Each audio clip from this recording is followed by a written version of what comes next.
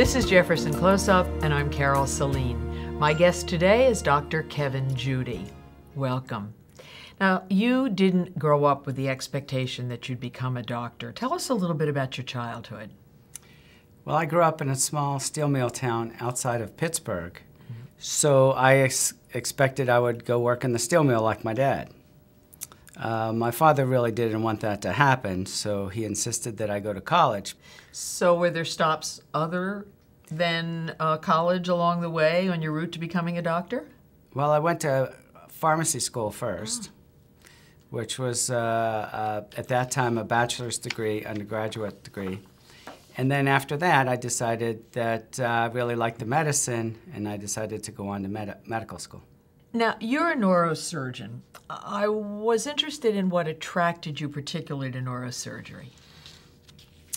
Well, I was a late bloomer. I wasn't interested in neurosurgery in medical school, but when I was in general surgery, I rotated through it and fell in love with it. And when you have a mentor who makes something so exciting, that's what you couldn't imagine doing anything else. That's what I came across when I was a resident, and that's why I do brain tumors. And brain tumors are particularly challenging. Why is that? Well, because they damage the brain. Surgery on them can damage the brain. So you have to learn how to address these issues as well as the tumor itself. Brain lesions are like real estate, location, location, location. So parts of your brain are Alaskan tundra, you can just march in and out. There are other parts that are Manhattan where it's very valuable real estate, and you've got to be very, very careful. What are some of the ways you can treat brain tumors? Well, we treat brain tumors with surgery to remove them. Then the malignant ones we treat with chemotherapy. We also treat malignant and some benign tumors with radiation. So there's a multimodality approach utilizing all three of these approaches.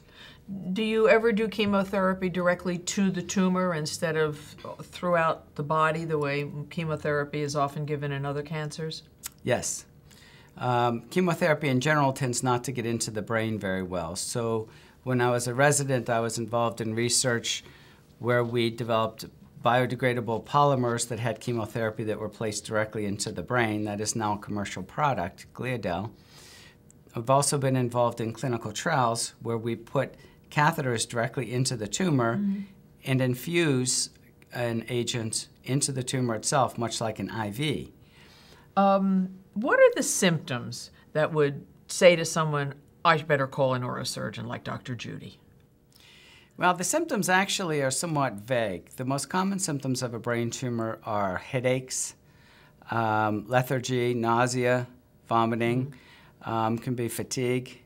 But then you can have a seizure, which is probably one of the more common presentations. And then any injury to a brain function, such as language function, vision, or strength. What particular skills do you think you bring to neurosurgery?